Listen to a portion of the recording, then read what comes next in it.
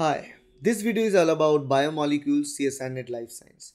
Biomolecules is a topic, it's a subtopic from the unit 1, that is biochemistry unit of CSIR net life science syllabus. And biomolecules include macromolecules, that is protein, that is nucleic acid, that is DNA and RNA, as well as the fatty acids. So fat, protein, nucleic acid, these are all the components, biomolecules, and also carbohydrates are there. What you need to understand, what you need to learn from this topic is particularly the structural biochemistry for carbohydrate, that includes the disaccharides and polysaccharides, the example types, the type of connection bonds and the enzymes that they cleaves them. Second thing is regarding the proteins.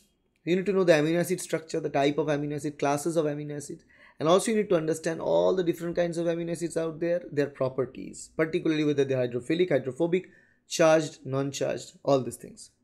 And also the structural biochemistry of proteins, that is the primary, secondary, tertiary, quaternary structure, why they differ, alpha helix, beta sheet, all these things, particularly the protein structural biochemistry is very, very important for CSIR net, GATE, ICMR, all the exam perspective. So prepare that very well.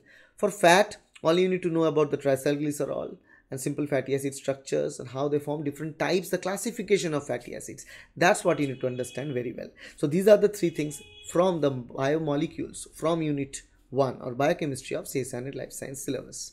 So prepare them, practice them. Unit 1 is very, very important. And if you need proper guidance for unit 1 or biochemistry preparation for CSIR net life science, join Shomu's biology coaching. The details of this coaching is there in the description as well as in this video. Thank you. Bye.